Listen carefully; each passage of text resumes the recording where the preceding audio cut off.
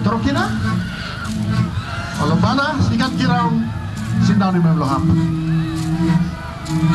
The small town of Buin in South Bougainville came alive yesterday as people celebrated the handover of the elected leader Timothy Masiu to the PPP delegation.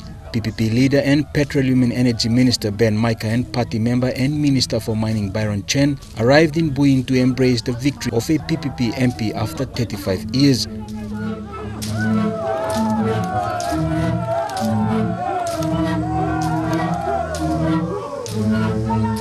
Originating from New Island, the PPP delegation carried out their traditional obligations.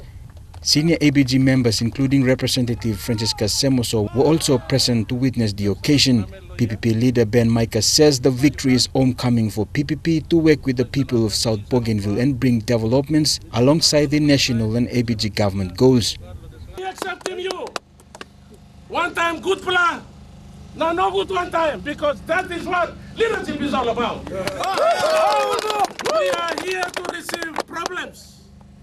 We are here to build on solutions that will solve the problem of the people.